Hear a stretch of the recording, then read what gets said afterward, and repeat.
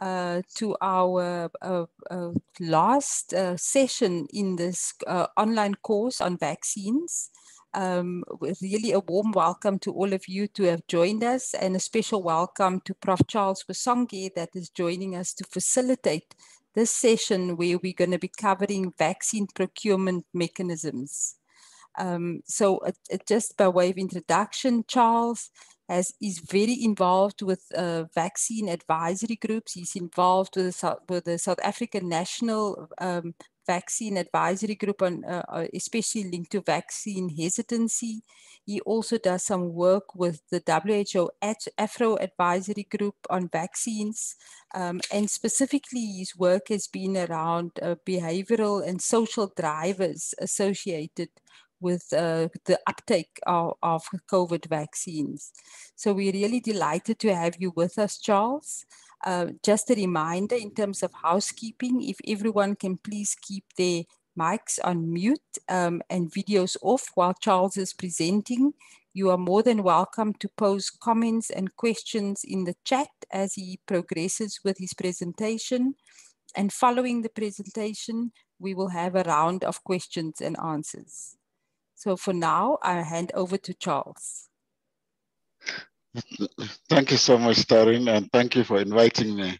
So I would put my video off and then put it back again when we start the questions while I'm presenting.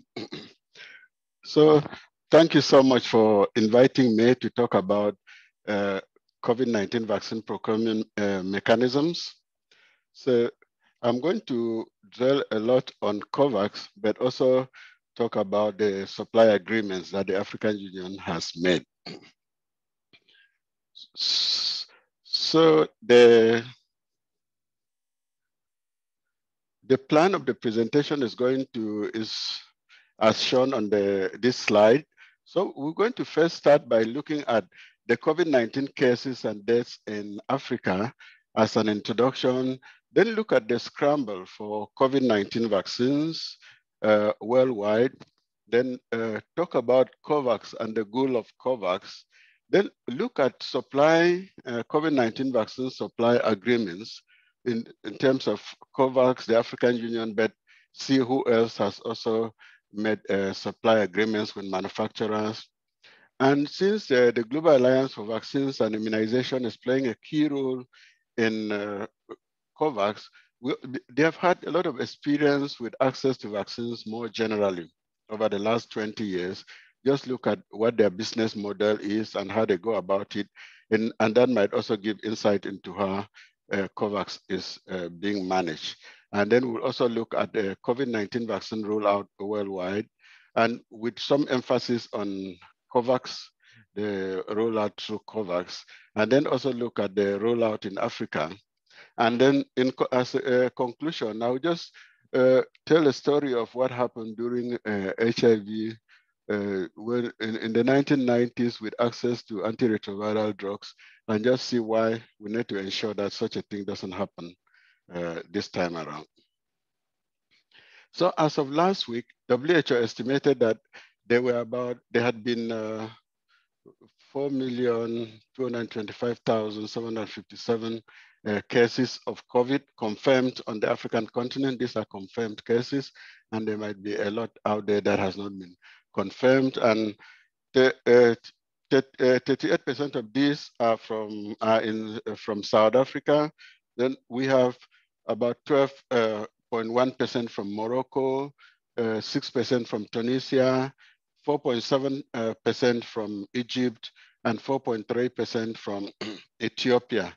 Out of this, there are more than 4 million cases, about 108,000 have died, and about half of these are from South Africa, then 10.5% from Egypt, then 8.1% from Morocco, 7.8% from Tunisia, and 2.8% from Algeria. Of the more than 4 million cases, the 108,000 deaths represent 2.7%, which is what is usually referred to as the case fatality rate. That is the number of people who die as a proportion of those who were infected. And of course, globally, the situation is much worse. And that is why there is a scramble for COVID-19 vaccines.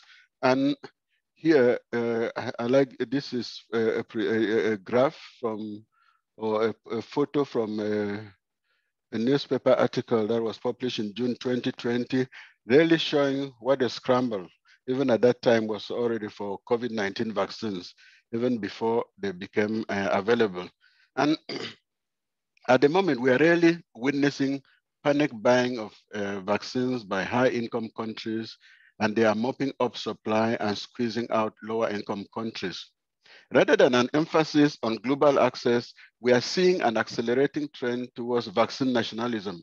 And just to liken to what happened in about 11 years ago when we had the H1N1 pandemic. So in 2009, when the world was threatened by the H1N1 influenza pandemic, high-income countries use their financial clout to commandeer the entire global vaccine supply. And vaccines were not provided to middle-income and low-income countries until demand in high-income countries was fully satisfied.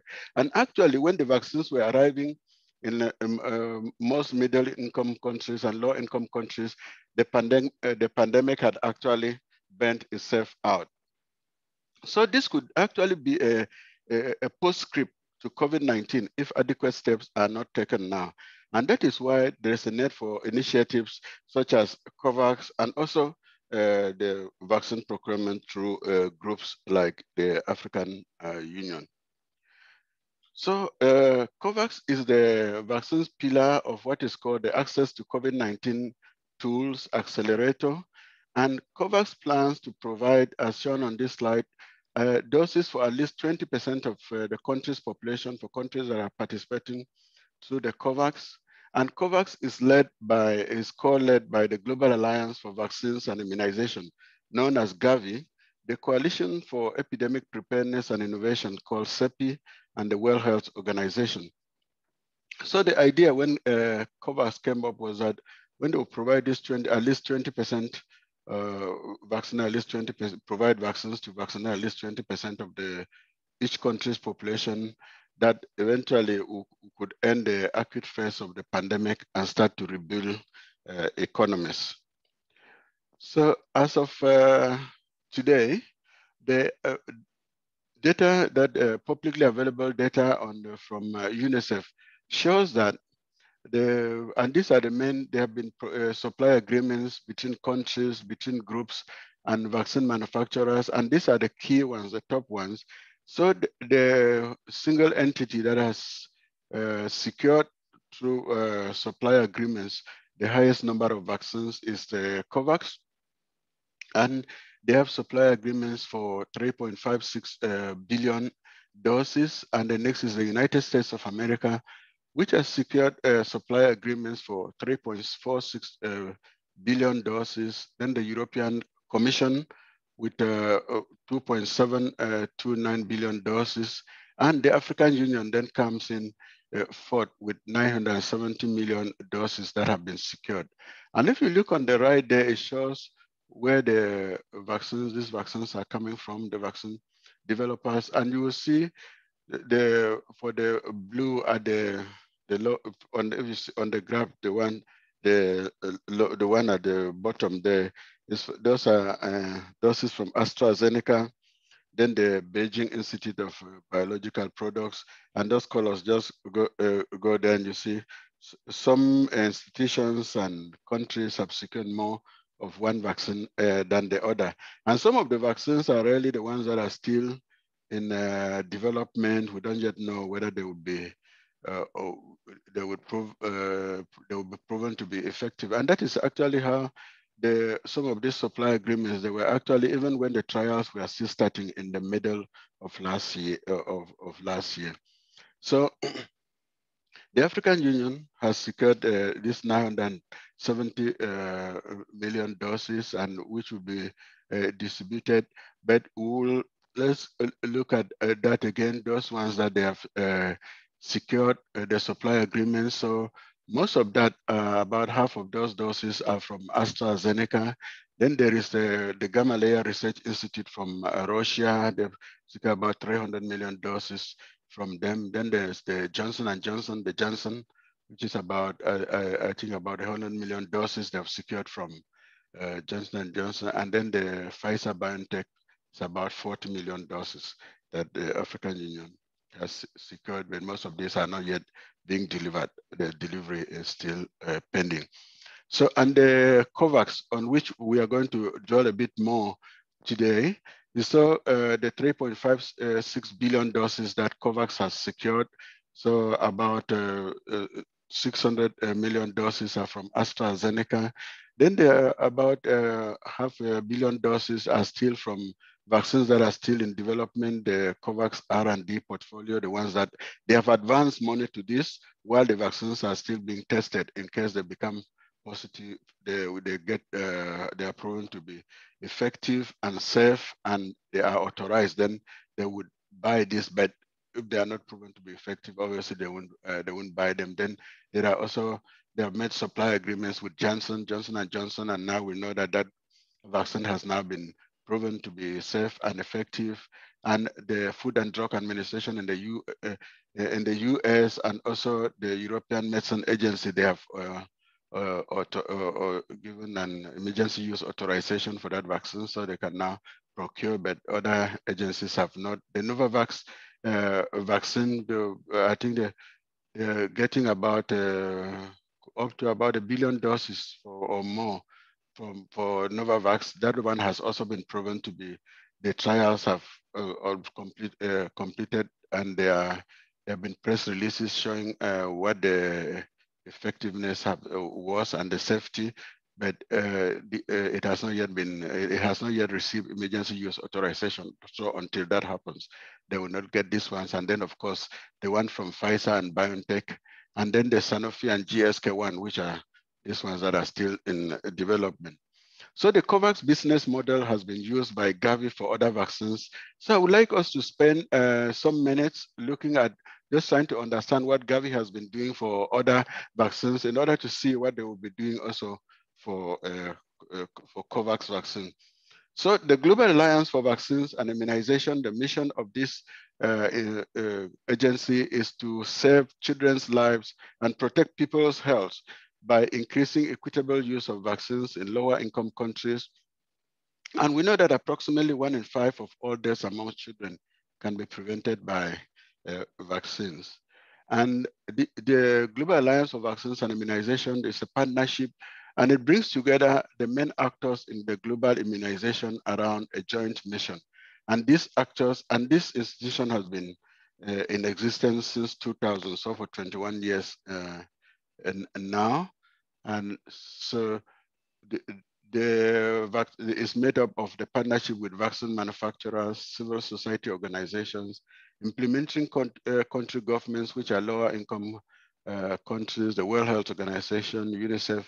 The initial funding for the Global Alliance for Vaccines and Immunization came from the Bill and Melinda Gates Foundation, so they remain a key partner there. The World Bank, donor country governments, South African government actually provides for funding. They also support the Global Alliance for Vaccines and Immunization to get vaccines for lower income countries, and there are also private sector partners involved. And I just want to illustrate why this Global Alliance for Vaccines and Immunization was launched and how it operates, just for us to see the similarity between that and the COVAX facility that is ongoing. So Gavi was created to redress a serious inequality. Life-saving vaccines that were widely available in rich countries did not reach children in low-income countries. And one example that is shown here is of redressing the balance that relates to vaccines against the Haemophilus influenza type B, which used to cause, is a bacterium that used to cause one of the main causes of pneumonia and meningitis worldwide in children. So this disease is commonly called HIP, so for Haemophilus influenza type B, and that's what you see on this slide, percentage of countries with national HIP vaccines. So in 2000, when Gavi started supporting HIP vaccines, just 3% of all low-income countries had introduced the vaccine nationally in their programs, while 72% of high-income countries had introduced that. But by 2014, 14 years into the existence of Gavi, thanks to Gavi, actually all low-income countries had introduced this vaccine in their national immunization programs, and this put them on par with high-income countries. Because of the support from Gavi. And I just want to show, I talked already about the hip vaccine, just show also some vaccines and how Gavi was able to ensure that rich countries and low-income countries have access to these vaccines at the same time. And then we can just see why they're building on this model for COVID-19 vaccine. We take the hepatitis B vaccine. When Gavi was formed, 86% of all high-income countries had the vaccine in their program, but only 6% of low-income countries had the vaccine in the program. But about 2017, 17 years into the existence of Gavi, 91% of high-income countries saw an increase of about 5 percentage points from 86% had introduced the vaccine, while all low-income countries had introduced the vaccine. So low-income countries actually had done better than high-income countries because of the support from Gavi. And I've already talked about HIP, where there were 72% of high-income countries and only 3% of low-income countries in 2000. And by 2017, all low-income countries as well as all high-income countries had introduced. So because of Gavi support, the low-income countries were on par with the high-income countries. And also looking at the pneumococcal conjugate vaccine, which was the next, the major cause of pneumonia and especially pneumonia, but also meningitis in children. When these vaccines became available around 2008, and in that year, 51% of half of all high-income countries introduced it, but no low-income country had introduced. But within 11 years, the high-income countries had increased to about 88%, and low-income countries were already about that, but about now, all low-income countries as of 2021 have already introduced. So they are now doing better than high-income countries because of support from Gavi. So how does the Gavi model work? So through a unique business model, Gavi pulls demand from the world's poorest countries for vaccines and other immunization products. Then by pulling all this demand, they secure long-term predictable funding through donor contributions and country co-financing of vaccines. And they use them this accelerates access to life-saving vaccines through routine immunization and campaigns like I've shown in the previous slide, looking at the hepatitis B vaccines, the HIP vaccine, and the pneumococcal conjugate vaccine. So when they procure this, they're able to give a clear signal when they pull this demand, a clear signal to manufacturers of a viable market for vaccines and other immunization products in low-income countries. And by so doing, they provide visibility of demand. And this means that they are better able to provide sufficient supply at a more affordable rate because they can procure large quantities. The Gavi also finds innovative solutions to strengthen health systems and ensure vaccines reach people everywhere. And Gavi supports countries' transition out of Gavi support as their national income grows, as they are better able to take over their own immunization program. So usually for the vaccines in general, the countries that are supported by Gavi are countries whose gross national income per capita is about $1,580.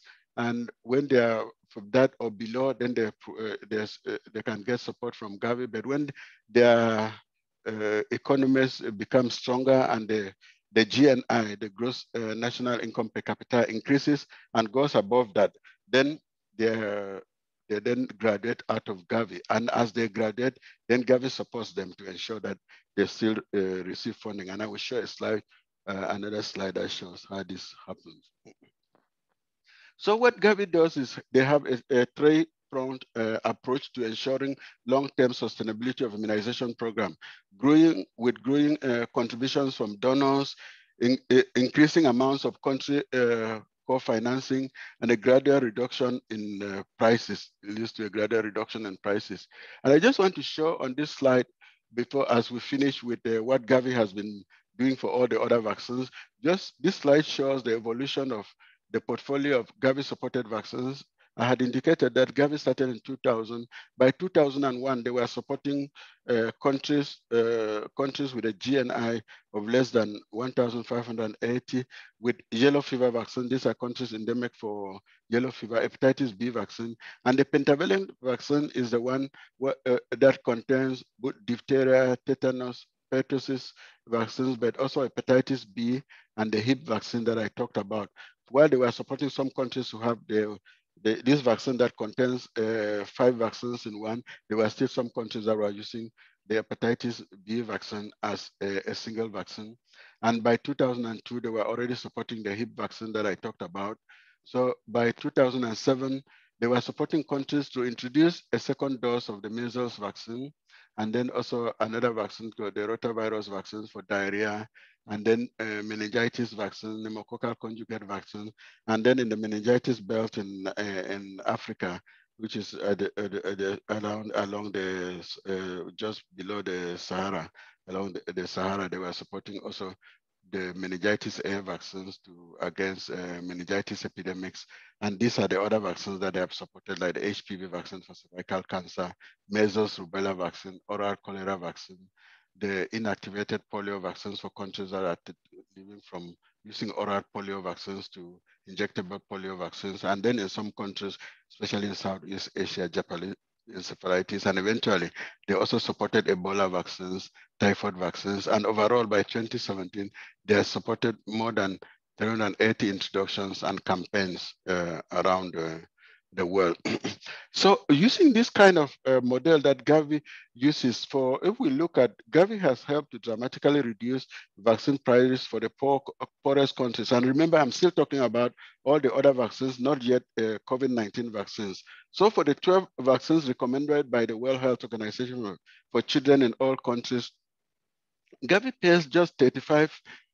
But if you compare for the same vaccines in the US, the US government pays more than $1,100 for these vaccines. So these price reductions are thanks to increased competition, improved predictability of demand, and proactive market shaping, because Gavi can pull all this demand from low-income countries, and they can then negotiate with pharmaceutical companies. Well, for the next 20 years, I'm going to be buying this vaccine, so reduce the price because you know that this is going to happen. So they're able to do that.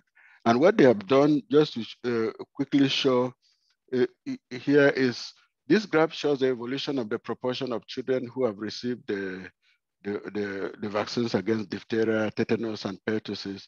And this is often used as an indicator of the basic immunization coverage for children. So after the successful efforts in the 1980s led by the United Nations Children's Fund and the World Health Organization in building immunization program, there was some stagnation, as you see here, in the 1990s. So there was rapid increase in the 1980s. Then because resources were reduced in the 1990s, this was reduced. But when Gavi was formed in 2000, there was, with support from Gavi, they were able to, low-income countries were again able to increase their coverage, the number of children they cover. And by 2016, 16 years into the existence of Gavi, low-income countries had increased their coverage by 21 percentage points, just 6 percentage points below for the global average, or 16 percentage points below the high income countries. But this coverage has stagnated for the last 5 years, which then shows that there is still, Gavi's work is not yet finished. There's still a lot of effort to ensure that these vaccines, countries continue to take them. And I just want to, just to show how the financing of Gavi works, just to see what they might do for the COVID-19 vaccines, is When from the onset of Gavi support, all countries contribute a portion of the cost of vaccines that Gavi supports. And I am still talking here about vaccines in general before going into the COVID-19 vaccines. So in the initial self-financing phase, countries contribute contribution are set as 20 cents per dose, US dollars, sufficient to build ownership, but not high enough to deter them from introducing vaccines. So when a country moves to a preparatory transition phase, co-financing payments increase by 15% a year. As the national economy grows and the country surpasses Gavi's eligibility threshold, which I said was 1,580 for GNI per capita, it enters the accelerated the transition phase. And in this 5-year period, co-financing gradually rises to 100% of Gavi costs. And then eventually, then once they are economies now, they are high now, where it goes beyond GNI of 1,580, then they become self-financing. But when they are self-financing, Gavi still provides them with, they still buy the vaccines through Gavi for about 5 years, because when they go alone into the market, actually these vaccines can be quite expensive, just so to hold their hand as they go. So, so one of the funding for Gavi then comes from countries co-financing. But where does the other money come from? And this is and one of these is what is used now for COVAX. In addition to direct contributions, donors can fund Gavi through innovative finance mechanisms, and one of them, the International Finance Facility for Immunization. So by leveraging long-term donor pledges to issue and sell vaccine bonds, the International Finance Facility for Immunization helps countries accelerate investments in immunization. And through this, Gavi has raised more than $6 billion US dollars in the bond market.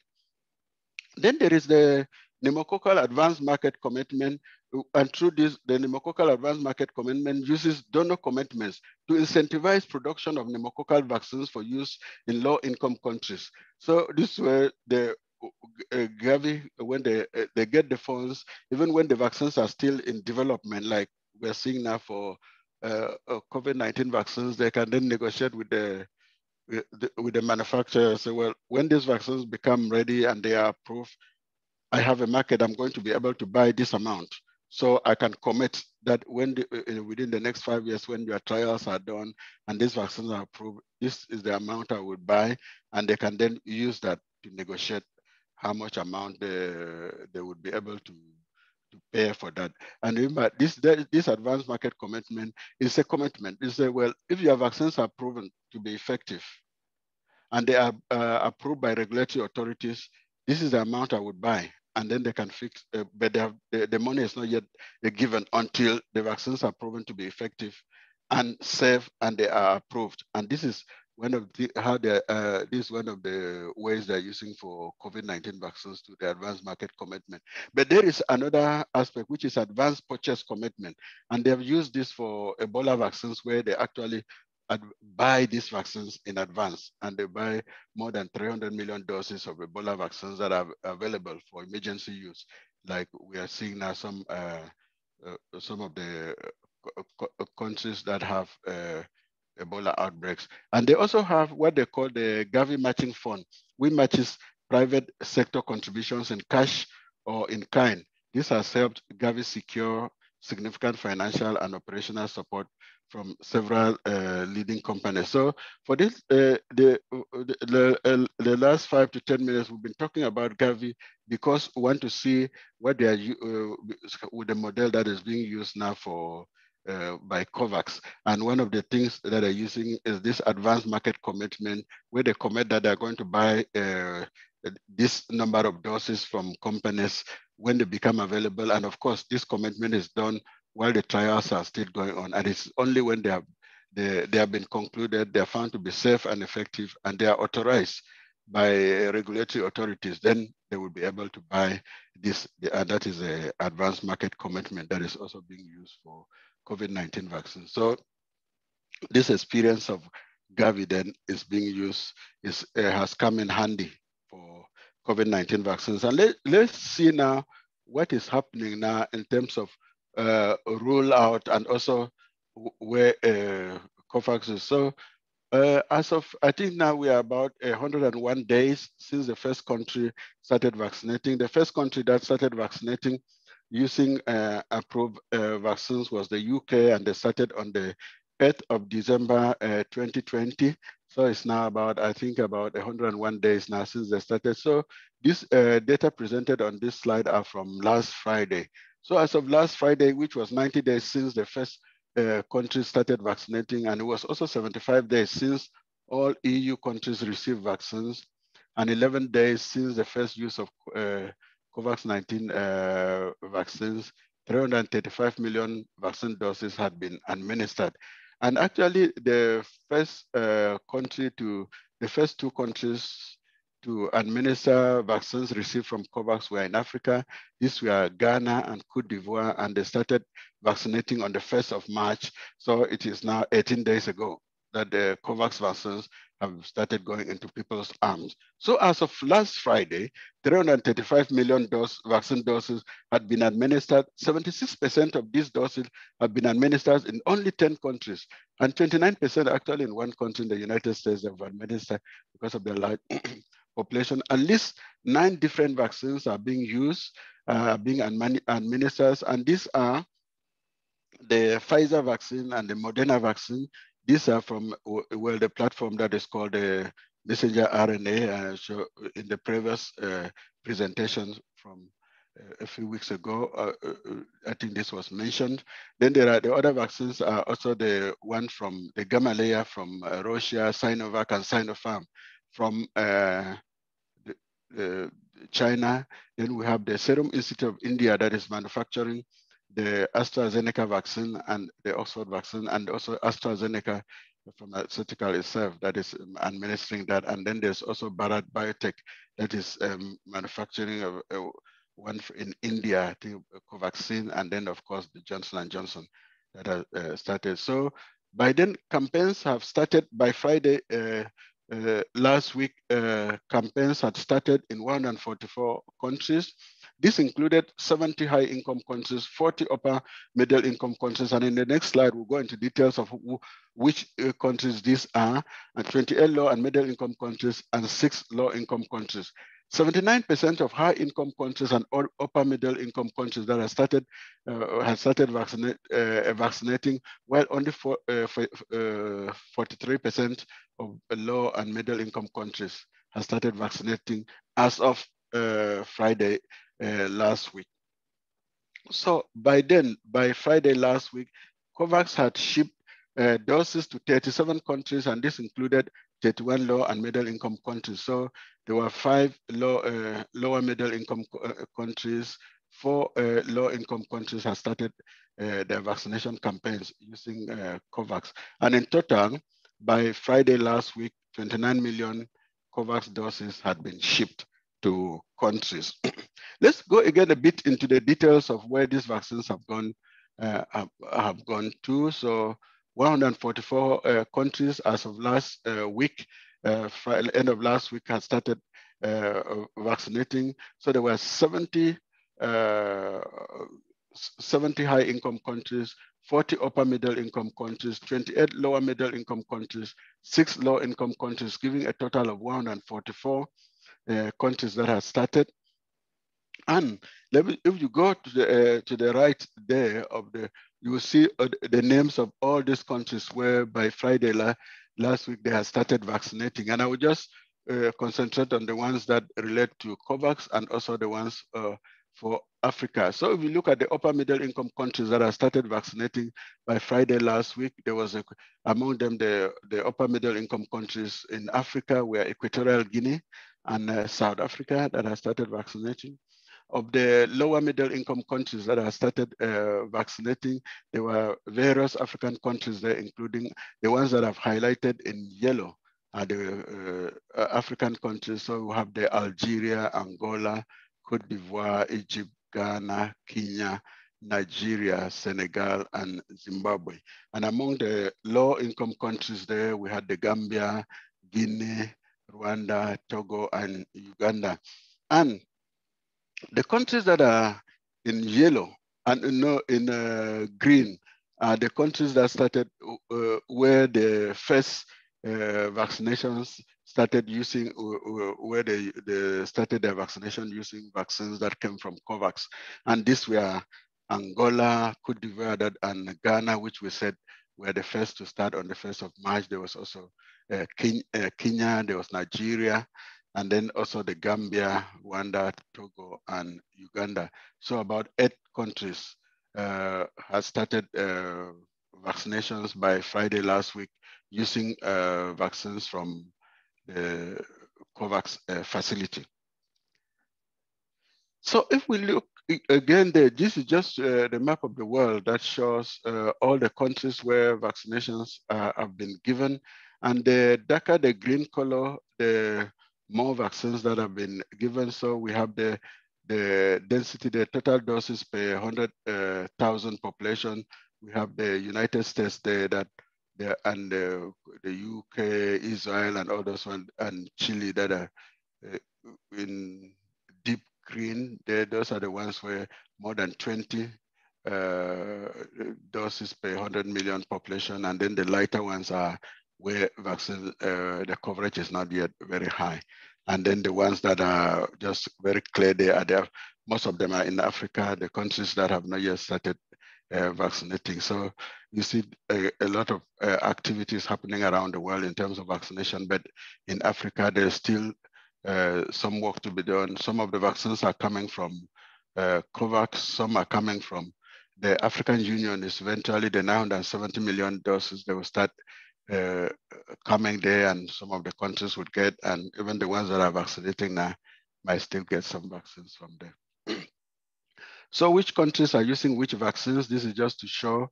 So they say 93 countries are using one vaccine, and 62 countries are using 2 or more vaccines.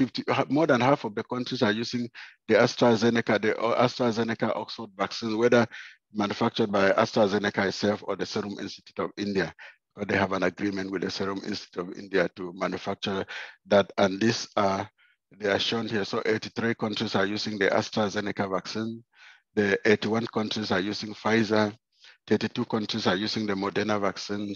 20 countries are using the Gamaleya vaccine from Russia, the Sputnik V vaccine. Then the 20 are using Sinopharm vaccines from China. And then for the, you can see they have put the names of the countries for the ones that, for the vaccines that are very few countries are using. So there's a Piva coronavirus, is another vaccine from Russia. So only Russia is using that one. And then there is the Covaxin, that's Bharat from India. So only India is using that one. And then the Johnson & Johnson vaccine, there are 2 countries using, the United States of America and South Africa. And of course the Sinovac vaccine, the 12 countries that are using that are listed there. So at the beginning, we had indicated that the COVAX has made supply agreements for 3.56 billion doses, and these are agreements that were made before vaccines started.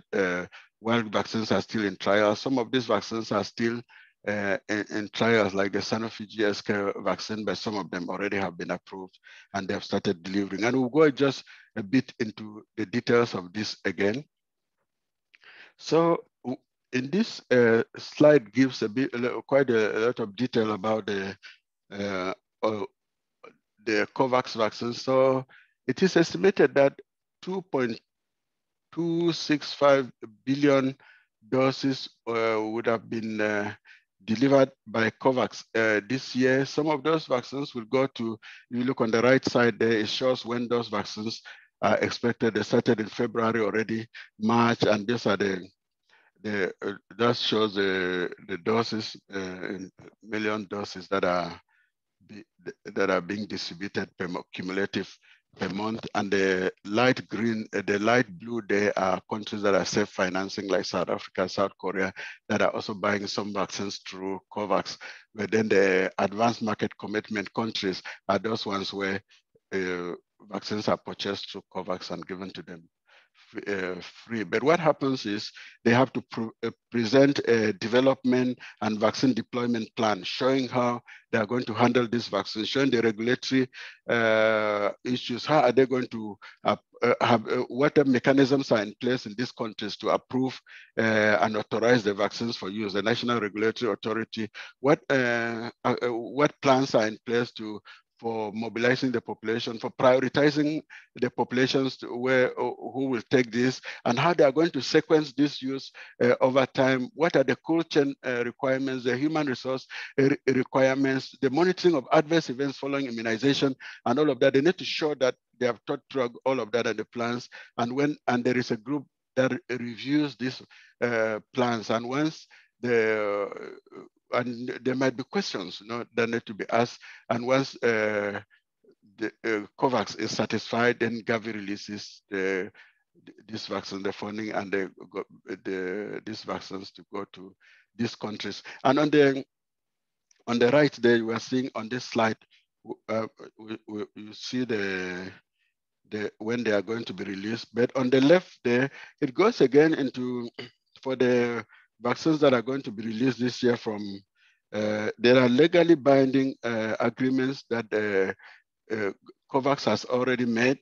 And those ones you see there with the Astra, the 550 million doses from AstraZeneca, and then there's an additional, both through the ones manufactured by the Serum Institute of India and by AstraZeneca itself. So there are 520 million doses there and 170 million there. Then there is also the agreements with Novavax, 550 million doses.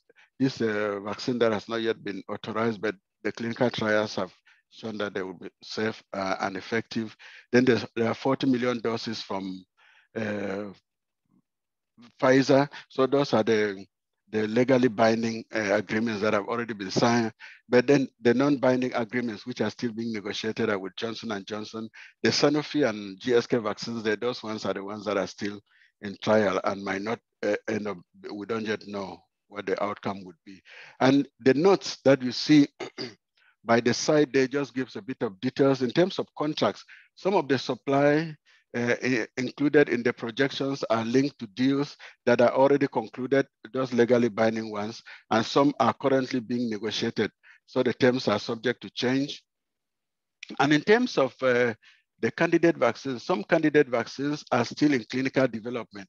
If they do not achieve positive clinical trial outcomes, that is, they are not found to be safe and effective, and they are not approved by regulatory authorities, then these volumes will not be procured by COVAX. So those are still the ones that we don't yet know whether those vaccines would be. And if they're not, then maybe COVAX will buy those from as supply becomes available from the ones that have been found to be safe and effective. And in terms of regulatory approval, the supply timing would depend on regulatory success and timelines, including review of individual batches. So before vaccines are released by COVAX to countries, there must be vaccines that have already been, usually most of these ones, they start with the US Food and Drug Administration by having emergency use authorization, the European Medicines Agency, but then WHO also, then there is the strategic advisory group of experts on immunization at WHO that recommends these vaccines. And once they are recommended, these are vaccines also, WHO also has a regulatory process called the pre-qualification, where they look through the safety of the vaccines and the efficacy. And then they also have an emergency use authorization, what they call emergency use listing. And it is only those ones that have been listed by WHO for emergency use that countries, national regulatory authorities, those are the only ones that the COVAX and Gavi will purchase. And before they go to any country, the regulatory authority in that country must have approved them and licensed them for use, either for emergency use authorization, and most of these are still emergency use, not full license. And it's only when that has happened that the vaccines then arrive in those countries. And just notes about manufacturing. In many cases, manufacturing is yet to reach full scale. So manufacturing productivity will be influenced by multiple factors, which will in turn influence the volume and timing of the supply. And we've seen there have been a lot of criticism that COVAX has delayed in releasing these vaccines, and some of that was linked to manufacturing, and of course the scramble that we talked about in the market. And we're going to end in the next 5 minutes. So some details about COVAX again. So the timing of delivery will depend on various factors, including local regulatory approval in each country, country readiness. I talked about these plans that countries need to plan, logistics and that are in place, and in-country distribution, and also the indemnification and liability where through COVAX they have to be, because some of some level of the indemnification for in case there are issues with the delivery of the vaccines and the administrations of the vaccines. And the total potential supply is, this is around funding availability. So the supply, total potential supply is showing. Procurement of those doses will depend on the COVAX advanced market commitment fundraising. So Gavi is still fundraising. They don't yet have all the funds through COVAX for all those doses. There's the fundraising continues. It also depends on the cost sharing beyond the donor-funded doses. Countries have to make some small contribution, and the final prices and volumes of doses allocated to the countries that are not self-financing. So this supply forecast reflect a preliminary distribution of doses based on each participant's share of available supply pro rata by demand, and are to be treated as indicative. Final timing and volumes will be determined by, there's an allocation mechanism for this. And these are just some photos. The wave of COVAX deliveries kicked off on the 24th of February. You can see on the left there, the first batch of COVAX vaccines arriving in Ghana. Then on the 26th, they also arrived in South Korea. South Korea is a self-financing country, but they bought this through COVAX, just like South Africa is also buying some vaccines through COVAX. 504 doses also arrived on the 26th in Cote d'Ivoire. On the 1st of March, Cote d'Ivoire and Ghana started vaccinating, and you can see so the first people who were vaccinated there. And then on the 2nd of March, 3.9 million doses of the COVAX vaccines arrived in Nigeria. You see here on the 2nd of March, the COVAX doses vaccines arrived in Angola, in Cambodia, in the Democratic Republic of Congo, and in the Gambia. On the 3rd of March, the vaccine doses arrived in Rwanda, in Kenya, and Sudan. And you can see the celebration. And those ones, they are people, some level of achievement that these vaccines are finally arriving there. And on the 4th of March, they arrive in the Philippines. And more shipments are coming. All of this is available on the UNICEF vaccine market dashboard. Just to show now where COVAX, countries that have received doses through COVAX, those are the countries that are indicated in yellow here. So the countries that are indicated in blue are the countries that have received their own vaccines through bilateral agreements, and you see various of them in Africa, including South Africa. And the ones that are in yellow are the ones, a lot of them in Sub-Saharan Africa, but also in Southeast Asia, and a few in Latin America that have received through COVAX. And the public COVAX rollout dashboards, these are the resources for that. You can see for deliveries, you can see that link there from Gavi, because where they are being delivered, that link there, you click there, you can have all the information about the deliveries. If you the second link there, UNICEF, these are the planned shipments and purchase orders. Through that link, you can find all of that information from UNICEF. And the third link there, number 3, are for vaccinations. So from there, from WHO, you can see which countries have been vaccinating. And in the next 1 minute, I will just finish by showing here that just a summary for Africa of the COVID-19 vaccine rollout. So the first, the map in A there. So 10 countries introduced COVID-19 vaccines before COVAX vaccine delivery started on the 24th.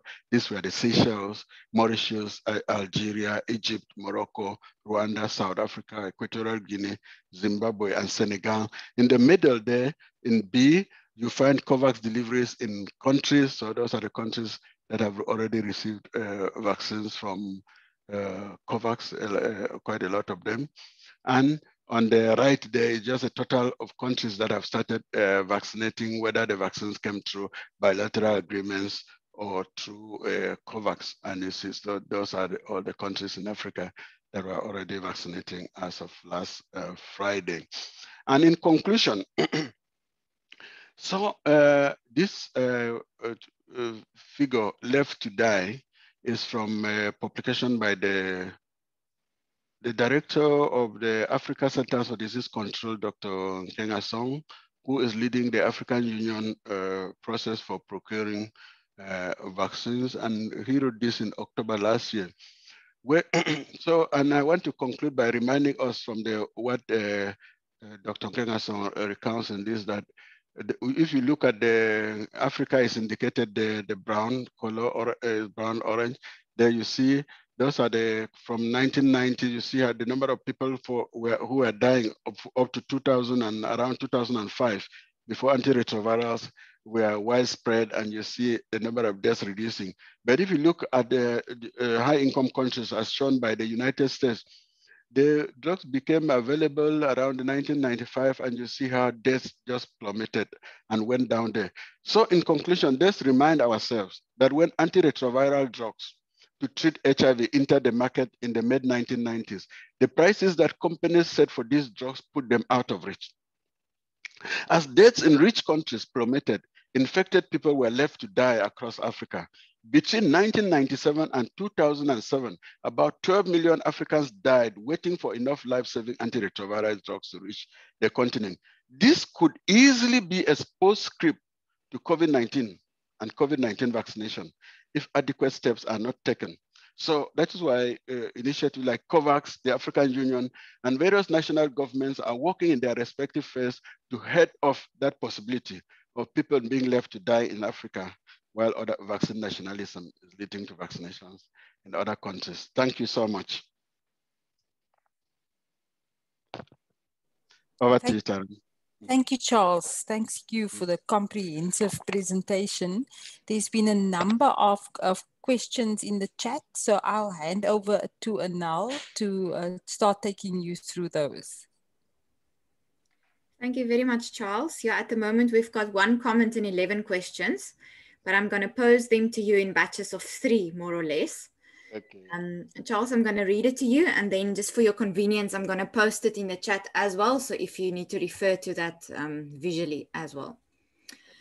So the first question comes from Chidera from Darling FM in Nigeria, asking, will COVAX help low and middle income countries purchase vaccines at lower prices after the 20% doses? Then the second question comes from Boubacar from Guinea, asking, or first stating that I know in some countries, COVAX was sending the AstraZeneca vaccine. I want to know if COVAX sent AstraZeneca to everywhere in Africa. And now that AstraZeneca is being withdrawn from all over Europe, will COVAX still provide this vaccine? Then we've just got a comment from Tadira from Nigeria saying that the EMA just declared the AstraZeneca vaccine safe and effective this evening. And then the fourth, number 4, but it's the third question. What is the African Union doing to help member states build capacity in storage infrastructure for vaccines? I'm just going to post that to you in the chat. Yeah, I think that would be useful. So let's start with that first one from Chidera about COVAX. Will COVAX help low and middle income countries purchase vaccines at lower prices after the 20% dose? That might be, I think that is a possibility, but it depends also, just like we saw with what Gavi has done with previously for countries, helping them to purchase vaccines after they graduate out of Gavi.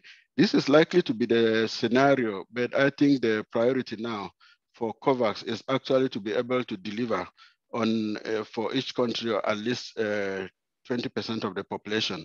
And once that is done, I'm sure they are looking at the next step, but the priority now is about delivering for the 3.5 billion doses that they think that would be able to for each country to at least vaccinate 20% of its population. So, and for Boubacar, well, I know in some countries COVAX was sending the AstraZeneca. I want to know if COVAX sent AstraZeneca to everywhere in Africa. Yes, all the vaccines that have been sent to from COVAX, that there's a AstraZeneca vaccine is being withdrawn from other countries. Will COVAX still provide? And I think the answer has been provided by, I think Chidera from Nigeria just said there that the EMA just declared AstraZeneca vaccine safe and effective this evening. So it is important that that is why, just like in vaccination programs, the monitoring of adverse events following immunization is very important. And adverse events following immunization, there are really any event that happens after the vaccination. And a lot of this would be coincidental. There have been, as we saw, there are millions, hundreds of millions of doses have been administered. And just coincidentally, some things will happen during the time that vaccines have been given to people. But that is why there needs to be careful, there needs to be programs in each country to be able to investigate. So every case of any event that occurs around the time of vaccination, whether it is related to vaccination or not, it needs to be carefully investigated to find out if it is related to the vaccination. Some of it might be related, but it might not be the vaccine itself. It might be, a lot of it are coincidental, but there might be things like we found with anaphylaxis, where people can just have this anaphylactic shock where they need to be admitted to hospital in a few cases to receive treatment. So some of those things could be related to the vaccine. A lot of it will be coincidental, and some of it could be related to the process of administering the vaccine also. So those things need to be very much investigated. And now, that is why the European Medicines Agency, the EMA, there have been investigations around this blood clot camps, and they have found out that it is not related to the vaccines, and they say it is safe and effective. So these vaccines will continue, but if there are in any country, like, for example, South Africa, we are going to get vaccines through COVAX, but for South Africa, even before, South Africa had indicated that they were not going to be using AstraZeneca, and even the ones that the South African government bought, that they were going to dispose of, either sending it to other countries or sending back to the manufacturer. So if in any country, if the regulatory authority has indicated that they are not going to receive any particular vaccine, the COVAX will not be sending that vaccine to that country. But the evidence shows that the AstraZeneca vaccine is safe, like the European Medicines Agency has said. Many countries in Europe are still using the UK. For example, that's the main vaccine that is being used in the UK. They're also using Pfizer and the other vaccines. So, and it is good to continue monitoring this. Anything that happens needs to be reported. Even one other thing, apart from adverse events following immunization, there is something that that is referred to in terms of monitoring, also called the adverse events of special interest. So even if for people who have not taken the vaccines, during this time that we are giving vaccines, if something happens somewhere that is unusual or something, it is good to also investigate, even if this has not happened in people who have taken vaccines. So they use this to really strengthen systems to be able to investigate and find out if there are any safety concerns. And then from EFI, saying that what is the AU doing to help member states build capacity and storage infrastructure for vaccines? I think the African Union and countries, even through themselves, like through Gavi, a lot of countries already have the storage facilities have been built. The African Union is going to be procuring some of the Pfizer vaccines, and those need ultra storage. So really, before they get released to countries, they need to be confident that the countries are going to use that. And I'm sure between the national governments, the African Union, and other people, the World Health Organization and UNICEF, they are working together to be able to build capacity of countries, the storage, and ensure that these vaccines are kept. They remain high quality. They are not spoiled, and for that they need to be stored in the required storage temperatures. They need to have adequate storage facilities. So yes, the African Union is working with countries around that, but beyond that, also national governments and other agencies are working with governments to ensure that that happens. Thank you, Prof. The next question comes from Bennett from Nigeria, asking, why is it not possible for African countries to be administered all brands of the COVID vaccines to douse talks of inequity? Johnson & Johnson, for example, is unavailable in most of Africa. Secondly, from Victor, with the delay of accessing vaccines, won't this lead to so-called pandemic fatigue? With the above challenge, won't people end up discouraged to inoculate? And then the third question, Victor is also asking, how is the AstraZeneca's problem being addressed where it has shown blood clotting in some other countries? I think the comment from Shadira just a bit earlier maybe relates to that, but I'm going to pose these questions to you in the chat, Prof. Okay. There you go, over to you. Okay, thank you so much, Nell, and thank you to the colleagues for those questions. So for Bennett, why is it not possible for African countries to be administered all brands of the COVID-19 vaccines to those talks of inequity? Johnson & Johnson, for example, is unavailable in most of Africa. Yes, just talking about the Johnson & Johnson vaccine, if you saw one of the slides that indicated the only two countries that are using the Johnson & Johnson vaccines are the United States of America and South Africa. And even in South Africa, it is still being used, though it is, they're trying to see what is called an implementation trial, because it has not yet been authorized by our national regulatory authority.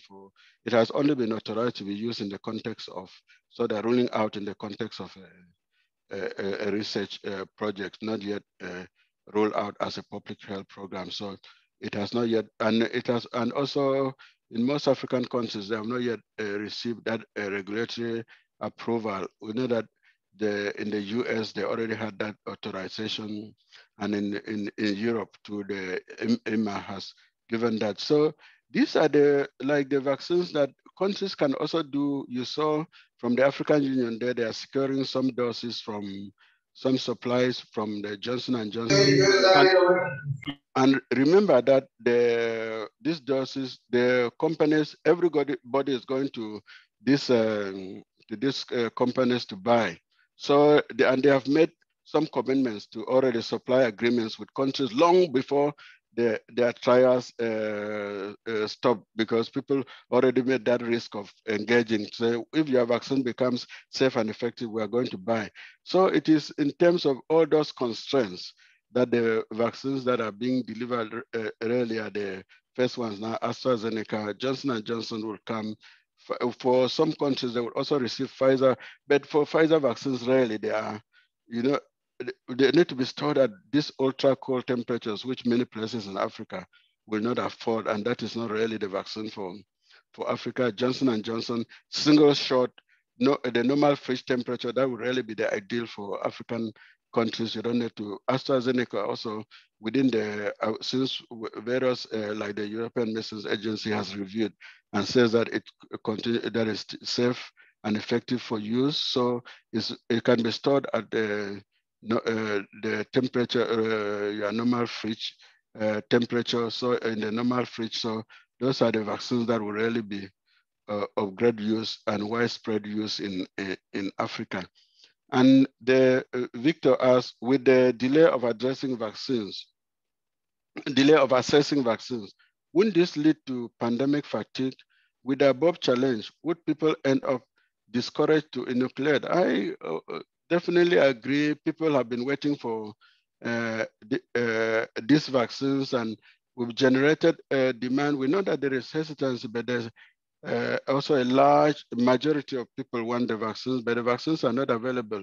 But they are being delivered within the constraints that we've seen, the delivery constraints, manufacturing constraints, and also regulatory constraints that are still in place. And I think people would be, well, they have a right to justifiably fatigue, pandemic fatigue, but I think journalists, or us all, we need to really continue when the vaccines are available, really encourage people to take it. That's the best we can. Everybody is going, there's never been a time on earth where everybody is going after one community like these vaccines. And we are even lucky that for once, there are many vaccines that are available for one particular disease, but this is not still enough. So we just need to keep the momentum, all of us, journalists especially, spreading the information when the vaccines become available. And if the vaccines are not yet available, really get the information, just let people know, probably if the information is already clear when they will arrive. So people know when they will come, and probably not expecting that it will be there tomorrow, when it might only come in 1 month. So when we get the right information from the governments that are procuring the vaccines, when it would be available, which people will be prioritized when it comes and when it will be available, we should really be spreading that information just to let people know. And in the meantime, that people should continue the non-pharmaceutical interventions, your masking, physical distancing, avoiding large crowds, and washing hands. So let's see, Victor, how is the AstraZeneca's problem being addressed where it has been shown blood clotting in some countries? I think this was the European Medicines Agency. They have looked at the data again. They say it is not related.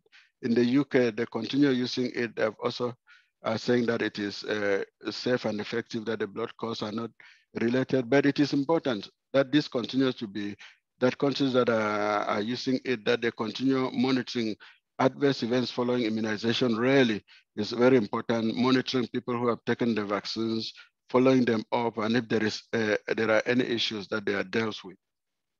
So thank you, Anil, and thank you.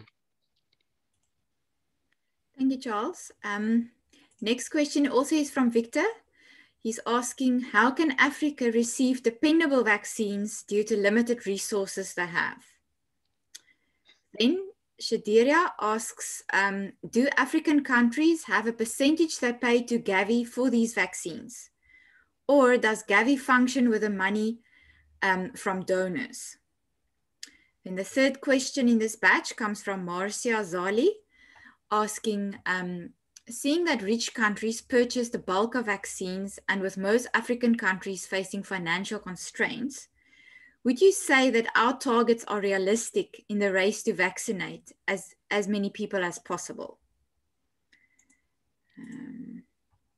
Okay. There you go. Okay, let me start with, Victor, you are busy today, huh? This is just a joke. Yeah, thank you for the questions, Victor. How can Africa receive dependable vaccines due to the limited resources they have? Well, that is a good question. I am sure we've seen all the efforts that are being made either through, some of the countries that introduced they made their own arrangements with, for example, Russia to deliver the vaccines, with China, and some through COVAX, some through the African Union. So I think people are, when there is a will, there's always a way. If the governments really plan, because other things, they do find resources for other things, I'm sure they can plan. This is a very good investment, and to use all the resources that are available. So your answer is as good as mine, Victor. So those are what I can say around that. And then Chidera, do African countries have a percentage they pay to Gavi for vaccines, or does this for money from donors? It really depends. The low income countries, they get the vaccines, they are paid free. It's from the donors. But of course, other African countries like South Africa and the rest, they pay for their own vaccines, even though they receive them through COVAX. But of course, even when the vaccines come free, there are still things that countries need to do. For example, the administration of the vaccines is still, they still need to pay for those logistics, the cold chain, the administration, and all the other things that come with administering the vaccine. So those are not, they also, there's a cost to that. So even when vaccines are coming free, they still need, already, that's why each country needs to have what they call the national deployment and vaccination plan that spells out. There are guidelines from WHO, from COVAX, Gavi on how to prepare those the plans and what they need to think through. So even when the vaccines come free, there are still a lot of costs that they need to think through and prepare. So Marcia, seeing that rich countries purchase a bulk of vaccines, and with most African countries facing financial constraints, would you say that our targets are realistic in the race to vaccinate as many people as possible? Well, it's good to be ambitious. And that is why with some countries, in South Africa, for example, the country, the government is, the plan is to vaccinate about 67% of the population, the adult population. In various countries, the vaccines that they can receive from at least the current COVAX, one might call COVAX 1.0. There might be a COVAX 2.0. COVAX 3.0, as though when we finish with one target of 20%, there might be other arrangements to get the other ones. So with COVAX, the plan is that the vaccines that are coming is to vaccinate 20% of the population. Vaccinating 20% of the population of a country is not a joke. It's a lot. There's a lot of, even if the vaccines are coming free, to be able to do that. But Africa has done that before. We've had for many countries in Africa have planned mass vaccination campaigns for measles up to about 15, for people up to 15 years, which are large populations. The countries in the meningitis belt, they've had experience of organizing mass vaccination campaigns for meningitis that vaccinate a whole range of the population. So yeah, I think it's good to be ambitious, but of course plan to be able to reach that ambition, ensure that it becomes realistic. Thank you. Thank you, Charles. I have still 3 questions here, and I think we will have time for 3 more questions. So if there are journalists on the call who have some more burning questions, I think we'll be able to take 3 more ones if you want to post that in the meantime.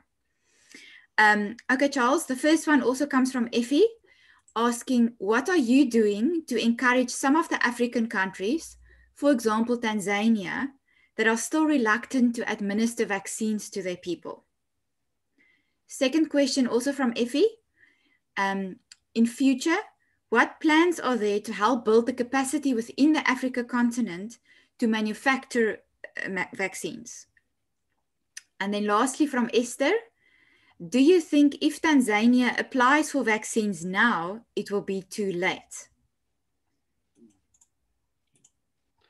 Okay, let's see the questions. Yeah, very challenging questions there. So now let's start with Effie. What are you doing to encourage some of the African countries, for example, Tanzania, that are still reluctant to administer vaccines to their people?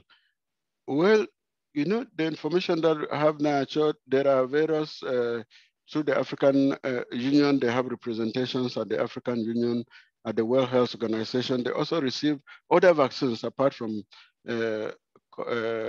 COVID vaccines, from COVID-19 vaccines from Gavi. I'm sure that through those, I don't have the details, but I think that through those initiatives, there are, I'm sure, various people engage and even in bilateral talks, probably with other entities like the European Union and others. I'm sure there's some level of engagement at that time. But of course, no country, just like COVID-19 vaccines, even when they are available in the country, they are not compulsory, they are not mandatory.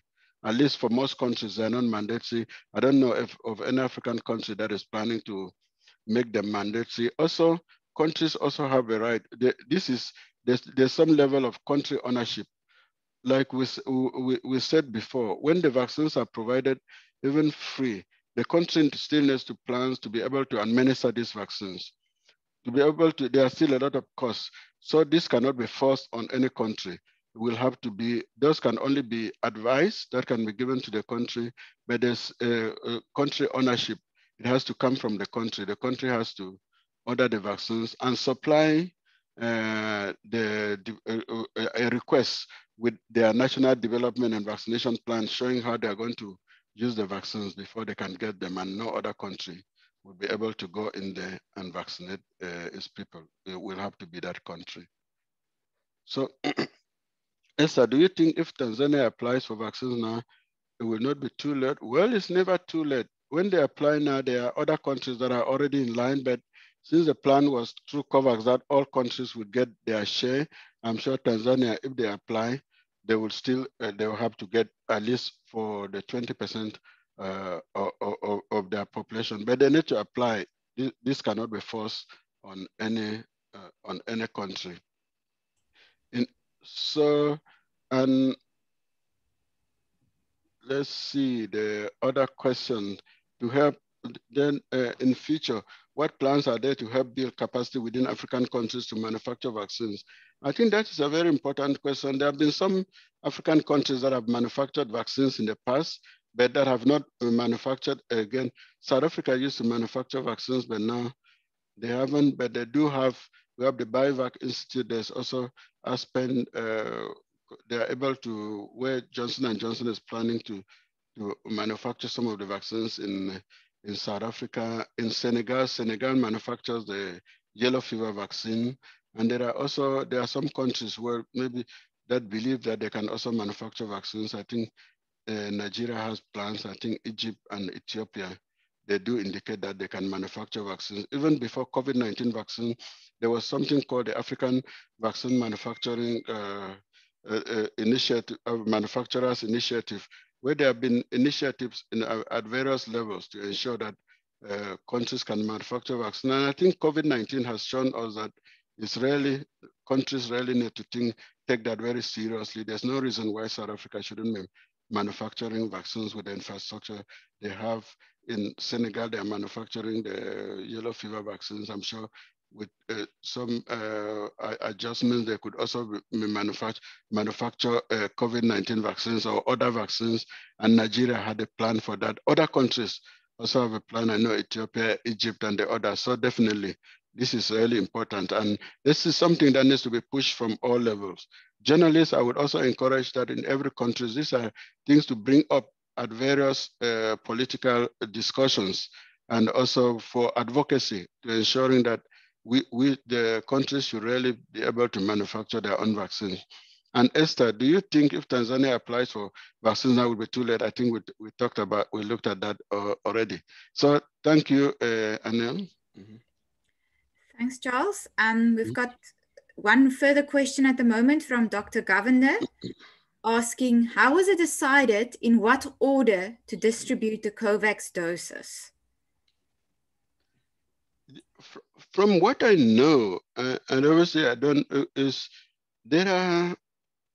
I've been part of the review of proposals that countries, the national development and vaccination plans that I talked about, that countries have applied to COVAX to get the vaccine. So when countries apply, there are some of the, if their plans are already satisfactory, then the vaccines can then be programmed to be delivered. But most of the times when countries submit these plans, there are still some questions or some of the things that have not been addressed adequately.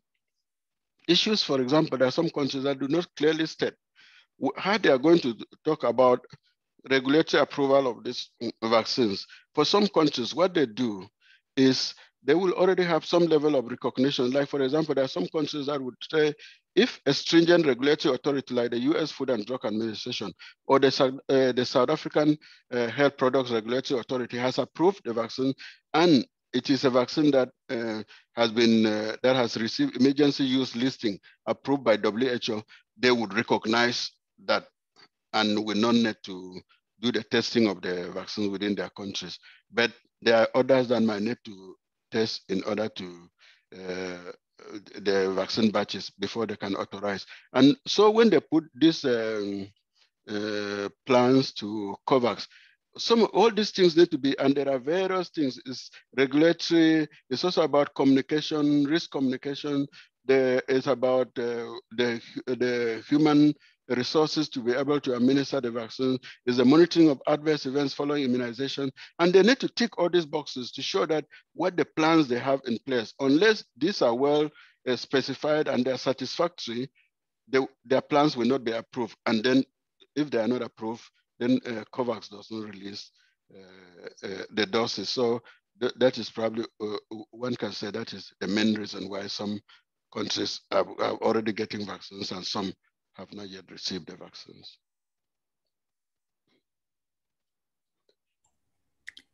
Thank you very much. I think, let me just see, was there any further? Yeah. So 2 more questions. One from Effie. Do you think the national regulatory institutions have the capacity to test the vaccines? And then from Dr. Govender again. So was South Africa late in meeting COVAX requirements as had been reported? So we'll make these the final 2 questions. Thanks, everyone. Okay, thank you, Anil. So from Effie, do I think that the national regulatory authorities have the capacity to test vaccines? Some vaccines, some countries have the capacity, but maybe others don't have. So countries are at different levels, but if they are not able to test, they need to have a mechanism in place that if they have been tested in this particular country and they have confidence in the regulation of that country, maybe they would not need to test them or they have been approved, but they need to be able to show that they have thought through that and they have a mechanism in place that even if they are not able to test, they will depend on the testing that has been done maybe in South Africa or another country that has a stringent regulatory authority. And it might be that not every country has the capacity to test, but they need to think through all of that. And was South Africa led in submitting? Well, I'm not aware of about the details of South Africa's submissions. The one I've been part of the reviews, and I only review the ones that have been assigned to me. So I've not, I don't know when South Africa, I don't know the details around South Africa's submission. Thank you, Charles. I just want to show you that there was just a last comment from Bennett, not really a question, just a comment. Mm-hmm. Yeah. Okay, I saw that now. Okay, so it says you are correct about Africa producing vaccines, but nobody is certain it will get regulatory approval.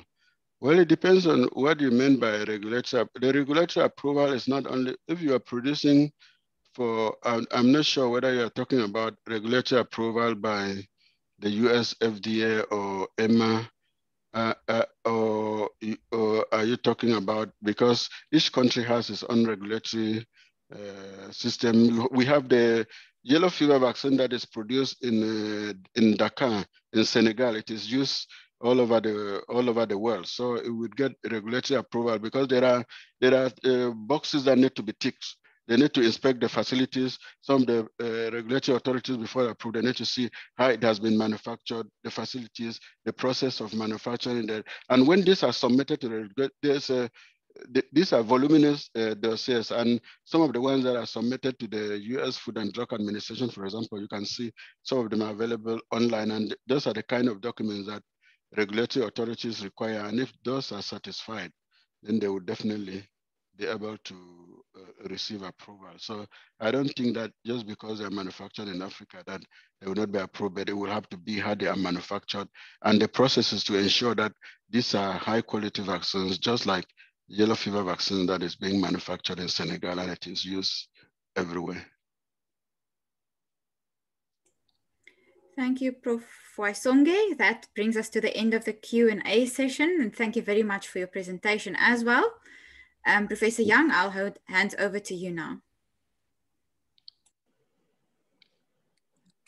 Excellent. Well, thank you very much. And thank you everyone for the the questions that you posed. Thank you, Charles, for your presentation. Just before I hand over to Mia for our closing input, it will be really great to take a photo, a group photo of everyone. So this is now where I'm going to ask you to please switch your video on, and then we will do a group photo. Great to see you all after 2 weeks. Oh God, some of us are in darkness. Let me stand here. That's excellent. Okay.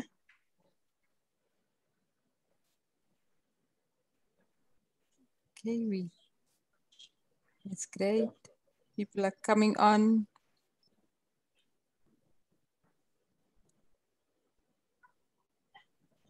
I only see half the screen.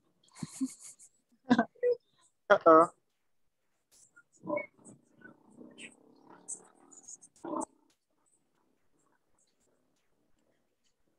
Okay. That's great. We're waiting for a few more people.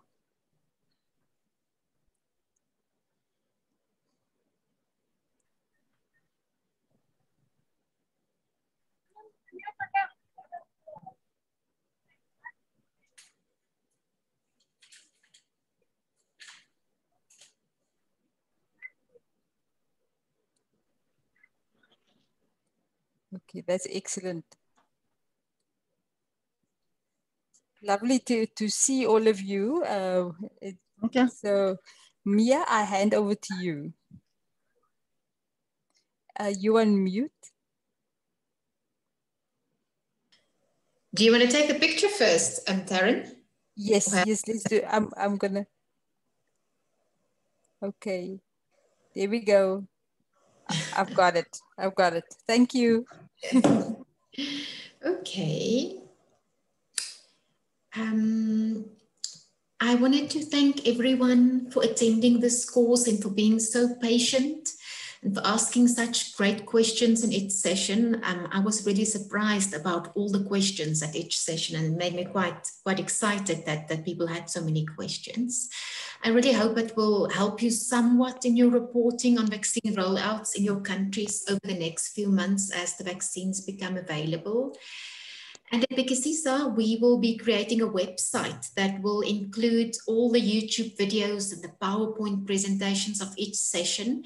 So if you wanted to access the entire course in one place, or if you wanted to refer someone to it, we'll send out the website address to you when it's ready in about 2 weeks. But we also need your help. We need to know what we did well and what we could have done better, so that we can design future courses based on your feedback. So we'll be sending out an evaluation questionnaire to all of you tomorrow. It will really take 5 minutes to complete, or less than 5 minutes. And we'd really appreciate it if you take the time to fill it out. And in the same mail, we will also have a course questionnaire. It's the same questionnaire that you received at the beginning of the course. And we just want to figure out if this course has helped you to get a better score. We're not interested in you individually as much, so don't worry about what you get. We are interested in the average and to see, if there was a general change. And lastly, I would like to thank Taryn Young. As you know, she's from the Center for Evidence. What do you need? Sorry. Okay. And she's been a really great chair, and she's also really designed the curriculum of this course, and she identified the speakers. So Taryn, thank you very much for putting in the time and the effort, all voluntarily, for this. We really appreciate it as journalists. And Anel, thank you for your great moderation of all the questions.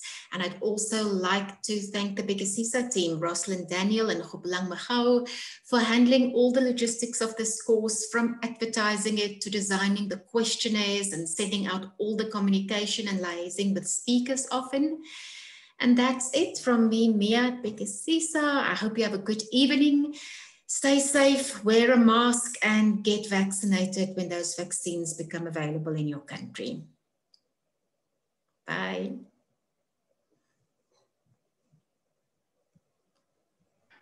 Thank you. Thank you. Thank you, guys. Thank you. Thank Goodbye. you. Nice Thank you. evening from Kenya. Bye.